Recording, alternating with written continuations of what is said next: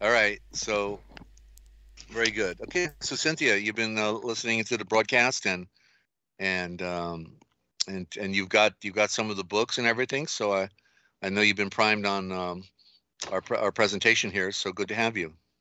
Yes, thank you. And that reminds me, I do have another question. What is your latest published book? The most recent is other than the Anglo-Saxon dictionary. I did do the Anglo-Saxon Old English Dictionary from a source that is over 100 years old that was no longer being published. So I republished that. That's a 600-page book plus, and that's on LULU. But you can the Cursed Word Dictionary was the last one that I originated. So the Cursed Word Dictionary, Okay. yeah, exposing the occult nature of these the words they killed us with, that we're going to talk about Okay. here today. Okay, and I have two other questions, but the first one, because that may take up enough time, and I'll hold up on the second one. But so I need to go back to the very beginning. I realized the other day I was trying to explain to someone what you believed. Well, you Uh, told them I don't believe anything, right? okay, yes. So Lord Jehovah, Son, S-U-N, Son, S-O-N. You mentioned activation today, one with the one. If you were to describe each of those, because sometimes it sounds like you're saying the S-U-N that I see up in the sky is, quote, God.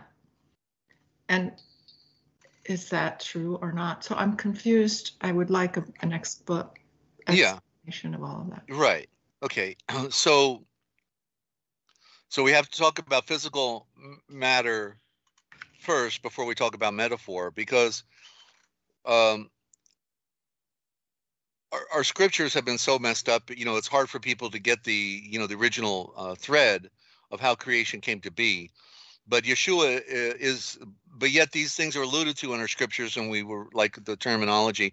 He's the first made, right? We still get that out of our scriptures, that Yeshua is the first made of all things. That means he is the first atom, atom, and that so Adam, Adam, which should be more correctly Adom, is a type.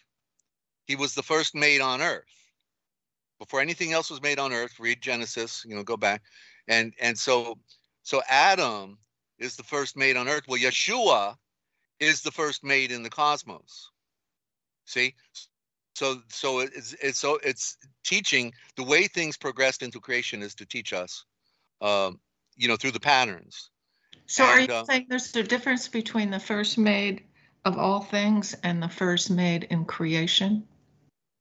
on earth, the atom was the first made on earth, but the atom is the first made in the universe. And Yeshua, therefore, is the first atom. And then when all other creation duplicates, it's a product of himself. Okay, so it's in other words, like when he said, when you didn't go to visit the prisoner, you didn't visit me. You didn't go to visit the sick. You didn't visit me. And so the point is that he's conveying is he is all things, and that therefore, or as Paul said, that in him we breathe and have our being. Right, the Mm-hmm. air. He's closer to us in the air that we're breathing. The air is a symbol of him, though. So he is all things. He's not the void. He's not the darkness, because there's nothing there. The void creates the darkness. So it just means it's absence of any creation. But then he filled the void with his creation, and so that's the hallmark and signature of who he is. The pictures in the stars at night in the sky, the Big Dipper, the Little Dipper, and the patterns of nature. So he is all things, and also spirit and breath. So beyond the physical, he is spirit, and the spirit is synonymous with the term for breath, Spirit is breath and spirit is wind. And so this is when we go back to the original thought, then we see how they're, you know, they're all connected. Even the word wine is vein or vine, and that is wind. Why? Because the wind spins and the vine spins, you know, and the wine will make your head spin, you know. So the vin is the wind and the wine, and it's all in that, you know. The spirit is in there, the breath is in there. So anyway, so we can say that, you know, all creation is you know, a product of the sovereign, a product of the one. And therefore then when you talk about you know, we see these words S-O-N, S-U-N, and remember, it's one word. There's only one word. There's not, you know, in the Latin it's S-V-N, but it's pronounced sun. The V is like a U, and in the Latin. But you remember the scripture that says the earth is his footstool? Yes. Okay. So the rest of the scriptures have been all corrupted. So if the earth is his footstool, what would be his throne? The heavens, the sky. Well, no, he's seated on something. If the earth is physical, you can put your feet on it. Where do you sit down? Where? Where does a king sit? Where does a king sit? On his throne. Okay. And the Pharaoh in Meitzar, he said he was seated on the sun throne, that he represented the Elohim as Elohim. You see? And so it's just that this information, this knowledge have been taken from us. Wait, say that again about the sun, S-U-N? Well, S-U-N is a corruption. Also, the correct spelling would be S-O-N, because the circle is the symbol of the sun. In other words, when a family has a boy, they say they have a son. Well, what does that mean? It means he's a star. He's the provider of our lineage, of our family. He's going to be the, you know, the breadwinner. They're going to receive the inheritance, right? And so he's a sun. He's a star, and so they've separated these things from us. You know, this is why they tricked us with the words like that, by different spelling. Nobody makes the connection. Oh, S-U-N, S-O-N. It's the same word. Yeah. So you said the earth is the footstool, and he sits on his what, and then go from there again? Right. Well, that in other words, the spirit. Remember, we're talking about the creation are projections, and the projections are pictures, and the pictures are here to give us bearing, and so he's not literally putting his feet on the earth, right? It's metaphorical. It's helping us to get another picture that he puts his feet on the earth, and so the earth is a footstool, and the sun is his throne. So if you were a king, you know, if you were the sovereign who made the universe, what better throne could you ask for than to be seated on the sun, right? So that's the first 3 verses in our scriptures, that the breath moved upon the cosmic waters, and then the breath breathed into the gaseous orb. It doesn't say that literally, but that's what it's saying. The breath moved upon the cosmic waters, and then it breathed into the star, the breath of life, and the light bulb was turned on. The sun was ignited, and there is light. Not was light, is light, because it's still active today, no different than it was when he breathed into it the first time. And so we could call the sun his house, the house of the sun. The house of the sun is up there, but down here is also the house of the sun, because we're in the solar system, and we're bathed in the light every day. And so we're in the sun in a certain degree, right? Uh-huh. You go outside, you feel the heat, right?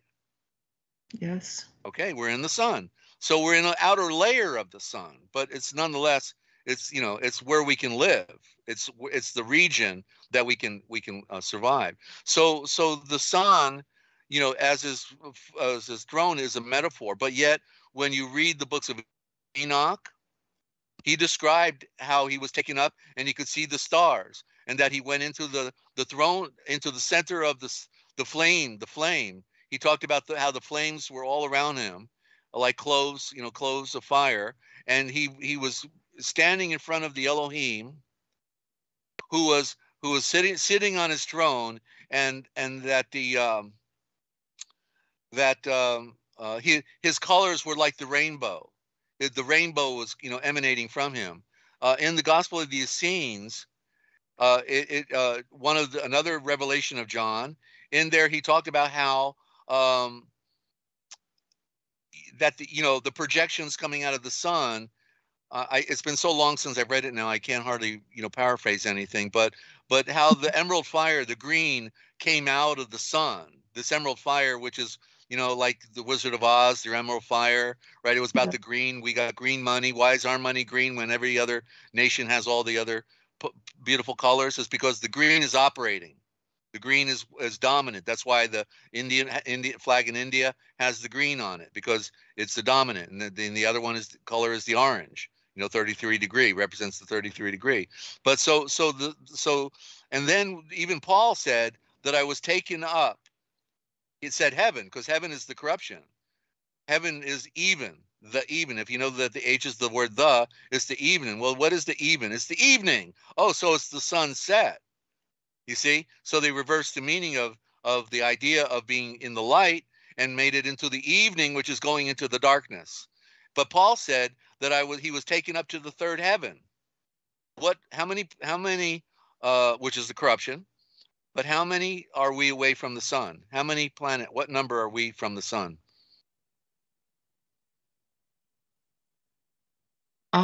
Mercury, Venus, Earth. Okay, I don't know. Yeah, third. We're third from the sun. And so when he said I was taken up to the third heaven, well, what he means is that that's the 0 point. We are third away from the sun. And they knew that back then. Okay. You see? And so he said I was taken up. Well, that's what that means. Or it's just like we're in we hear the story about Lazarus, right? And he was at the rich man's door and hoping that breadcrumbs will fall to him, and then the dogs will lick his sores, right? And then finally that they all die, and then the wealthy man, he dies also, and then he wants to go back to the light. And then the father Abraham says to him that that we can't come to you and that you can't come to us, because there is a great gulf in between both of us. And what's the gulf? The gulf is that space in time. Right? The gulf is a gap, and that's reflective of the gap. So you can keep looking at, the different things that are being projected, and get these pictures. But it's all been corrupted, and therefore, when I'm sharing, what's clear to me, that very often people have trouble seeing it, because we have to break the spell, the spell that we've been put under, which is the corruption of the Vatican and the Babylonian system, So I hope, did I help you on that? Did I? Yes, thank you. Back up if we need to. Thank you. So I guess, okay. So define the creator that breathed that original to create the first atom. Right. Well, that's spirit. That's, in other words, here's the distinction. The great Father, who is spirit, before anything was made, knew that he wanted to bring forth a creation. And so he first creates the void, and then he brings out his son, and the son is the first made, and that's the first atom. Obviously, it's a stream of atoms flowing. The sun is a garden of atoms, and so the first made is perfect. Why? Because it's made by the great Father. The Spirit, before anything else was made, is the great Father. And so the great Father then creates, and he creates his son, and his son is the first atom. And it's also, like in the Septuagint, it refers to it as the Issa. Issa means the woman, because creation is female. And so he's both male and female in the sense of creation, but he is projected to us as the masculine, as the male, although in the beginning it's all referred to as the virgin light, So these are all different, aspects of this. And so after we have the first atom, then we get the duplicate. And the duplicate is not made by the Father. He lets now the first atom create the additional atoms. And so because they're not made by the Father who's perfect, because only the Father can make something that's perfect, and that's Yeshua, then the duplicates are made by Elohim. And this story is found in rabbinical tradition, but it's also, the story is found in the Nag Hammadi, another revelation of John again, because he wrote so much and he was the best friend, the best buddy of Yeshua, because he was a Levitical scribe. Well, they won't tell you that on documentaries, though, And so the story is, and it was clearly stated in how the creation occurred in this revelation by John in the Nag Hammadi. I don't remember the name of it off the top of my head. I've read it several times over, the whole book, over 40, 50, 45 years now. So because Elohim is a created entity, we could now be, I'm envisioning the earth when I'm using that term for this discussion. So the earth is Elohim. An atom is an Elohim, right? The sun is Elohim, because it has to do with in enlightened creation. The right term would be Zul. Zul, love, Haim. The love is there. You can hear the love. Zul, love, Haim. Haim is plural for the many. Zu means voluminous. You go to the zoo, you see everything. The zoo with the cross in front of it, the T, silent T, in front of the Z, the power, lightning stroke, all there about the power of creation. The zoo, you see everything. And so the Elohim then, it says in this tradition that that Elohim looked into the waters and saw what looked like a reflection of itself. It thought that the reflection, now, when we think of the waters, we think of like looking down, but it's really reflective of the Gaelic sea, the cosmic sea, the ocean above, that when you look up, you see the stars, their reflections. We're told that we're supposed to be like a star. So the star is a primordial symbol about who we are, where we are, why we are, and what we want to be within this cosmos. And so the Elohim is going to create, because it's doing its job. That's what the atoms were made to do, was to duplicate and bring forth creation, physical matter. Started with the sound wave, and then all of a sudden the primordial components begin to come together in this great mystery. And so when Elohim made the image that it saw in the cosmic water, it put it and the real story is that the magma is flowing into the water, and then Elohim, it takes the cooled magma out of the water, puts it on the ground, and then the body lies there for 3 days and 3 nights, an important symbol, because it didn't have the power to breathe breath into this life form. And so Elohim makes the physical form of the first atom on earth, first made on earth, before anything else is made on earth. And then in the mystery, the great Father comes down after 3 days and 3 nights and breathes into the nostrils, the gnosis, and the enlightenment of that moment, that the first made man on earth, Ashan, didn't want to insult him, the first made has the breath of life breathed into him through the nostrils, which is synonymous with the term gnosis, meaning knowledge. And the story goes that the reason the breath was breathed into the nostrils is because the Father didn't want to take credit for what would come out of our mouth. And so also that the nasal passages go right to the blood-brain barrier, and therefore it's symbolic again of breathing in the gnosis, the knowledge of who we are, where we are, why we are, at least the ability to receive that knowledge when it's being presented to us by our parentage, And so the thing was that Elohim could not breathe the breath of life. Only Yeshua could do that in the great mystery. You see, so there's like two creations. There's the lower creation, there's the higher creation. It's always about the duality, the up and the down, the in and the out, the black and the white, you know, the left and the right. And so there's the lower and there's the above. They got everybody looking for Eden down here. It's not. It's up above. It's the sun. They corrupted the word atom into Eden. And that's how they trick us. So that we can't. They knew back then they were looking at the atom, the symbol, the macrocosm, the giant, which was a symbol of the microcosm, the smallest, that you cannot see with your own eyes, the atom. One is a reflection of the other. The great representing what really is great, because there's nothing greater than an atom, the first made, because it's doing the work of everything else. Can you see that? Yes. Wow. Did you ever hear this before? You know, I never was able to get it out quite as well, I think, as I did it right now. It's really challenging to, you know, to bring it forward, you know. That was awesome. I have to go back and re-listen to it a few times. That was great. Thank you. You can see it though, right? You can see it now, right? Yeah. Because we're talking about pictures in relationship, you know. And so Yeshua, the first made atom, is Elohim, but the earth is Elohim. See, this is why they had to remove the word Elohim, right, from our scriptures, from our shulteres, and they give us the word God, right? Well, there's a letter D right there. A D is a sunset.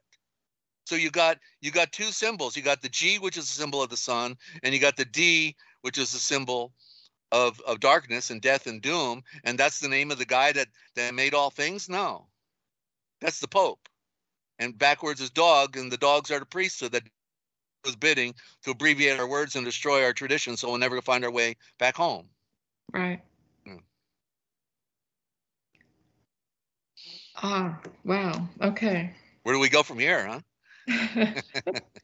Well, I had a question and it popped out of my head. Yeah. I want to thank you though, you know, because you've been studying a long time. You've been very dedicated, and this is what I've been waiting for, somebody to be able to ask me the right questions so I can put this stuff on the table, because you compel me by putting me on the spot, and I have to answer it, you know, because So let me ask you another question. Okay. So twice in my life, I've had what I've called a visitation, and one was last week, and it's actually something that physically happens at my home that there's no explanation for. And the other, like I said, the other was just the other day, and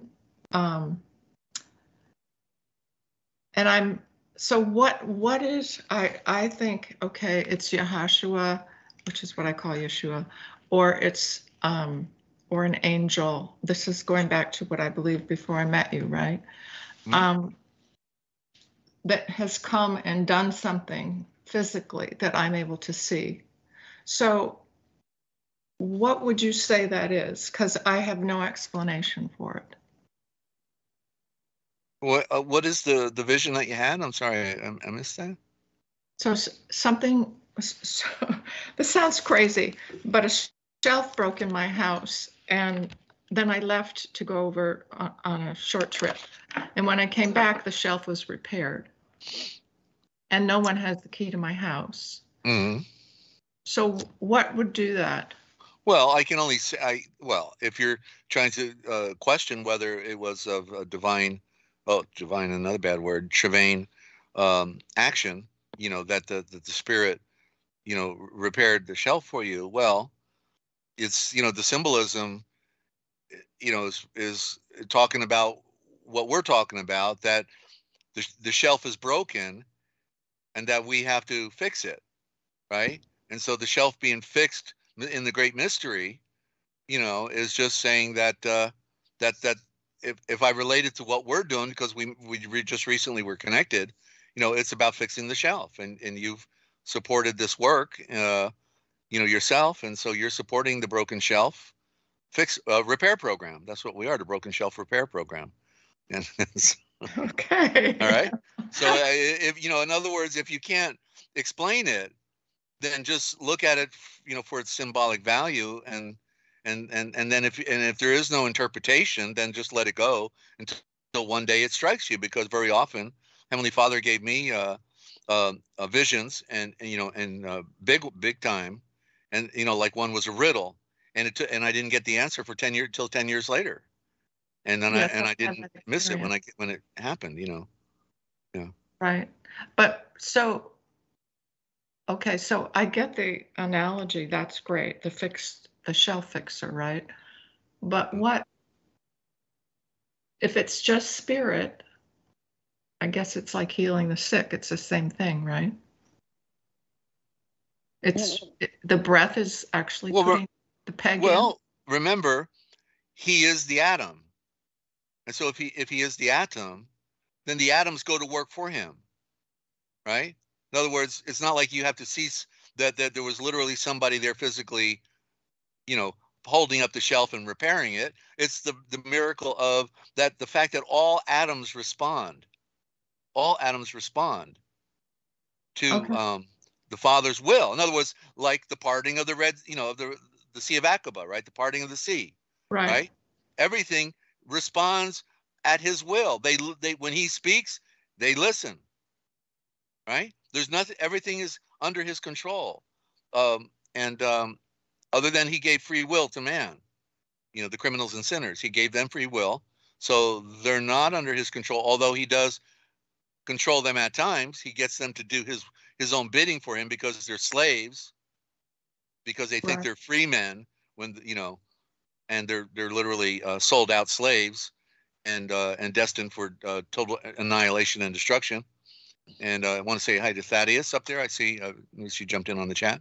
And okay, so very good. Thank you. Do you think he fixed your shelf? Yes. Good. The atoms did. Nobody's going to buy it, though, when you try to tell them, I know. They think I'm cuckoo. Sure. Okay. Right. All right. Do you want another question? Oh, sure. What was my other question? Now that's a whole brain full.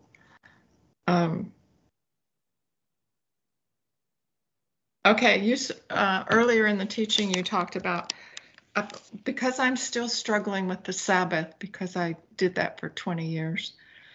And then today you said it's our conscience. We should be led by our conscience. But how does that fit with the scripture that every man will do what is right in his own eyes? Well, conscience is telling us right from wrong. We all know right from wrong. So in his own eyes, it means that you've separated, from the pure path. And so we're talking about somebody who's wanting to wake up. Therefore, they're going to follow the conscience of right and wrong, what we could call the natural law, or also called synderesis as well. But wouldn't the fallen man, I should use other words, but for now, he would think it's his conscience and do what he wants. Well, but I think it was Paul who talked about the fact that we had our conscience seared with a hot iron. So that's simply moving away, from the balance that is given to us, or that the word synderesis, which means that synderesis never erreth, because it always wants to do the right thing. Oh, hurried. Huh? I didn't hear you say hurried. Okay. So what seared is again when your conscience is seared? Well, their conscience were seared by hot iron, that they have no scruples about them. That's a axiom, right? There's scruples, idiom. That's an idiom. No scruples about them. Right. Thank you, Chi. And glad you're enjoying it. And so con, and again, that word con, it's cone, and it's spelled Khone. It's cone science. Okay, here it is. Here it is. For the first time, live on the broadcast, right? The conscience is the cone science. How did I miss that all these years? And so science means exact knowing, right? Science Right. is exact knowing, because if you can't know something exactly, then it, like the words, right? It's a science. And therefore now I know that I know what I know, and can explain it. Whereas before it was like, wow, I see this, but I don't know what to make of it, that type. So as time goes on, you progress and you learn. So the cone science means the expansion. And so you're gathering. The cone aspect means the gathering in of more, right? It was called the cornucopia, right? The cornucopia starts at a little point in the wicker of the basket, and it gets bigger and bigger and bigger, like a horn. It's growing. And so the cone science means to continue to gravitate to something based on a desire for something that is right. So if you want, to be involved in wickedness, well, a lot more wickedness will be happy to come your way. But if you're directed to follow the cone science, the conscience of what we were designed to be, which was, of a higher creation, not a lower, not an animal, but of a higher. But because somebody took control of the baby, and the narrative and the story, and that science, then we're deluded. We're thinking we got something when we got nothing, right? Right. Jesus loves me. Yes, I know, for the Bible tells me so, but I don't know anything else. Don't ask me. That's all I need to know, Okay, well, I appreciate it. Thank you for your time, and everyone else who might be listening. Great. Well, thank you, Cynthia. And I'm about run out on doing words. I'm going to try to do a couple words, I guess, real quick. I'm really feeling it. And I maybe somebody else has a question out there. I'd rather just talk right now than do my next presentation, because I'm not long-winded anymore. That's all. It's a part of the winding down cycle. You're wearing out. But Ninja's got a word she wants me to do, so I'll do that. And then if anybody wants to call in, I'll see what I can do here. Okay. I'll sign off. Thank you. All right. Peace and love, Cynthia. Thank you. Bye.